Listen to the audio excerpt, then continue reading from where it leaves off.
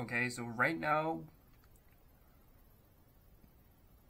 the video quality is at high on both camera. Oh, actually they're all okay, so the same settings on both of the camera, the version 1 and version 2 are all at high video quality, and we're at 4K 30 frames per second. We are going to try out the X view later, but right now it's at 4K 30 frames per second.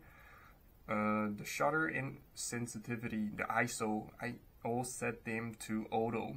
We're going to test it out later. And color style, flat color, saturation medium, exposure I set it to -1 EV because usually the camera is better at low light. You can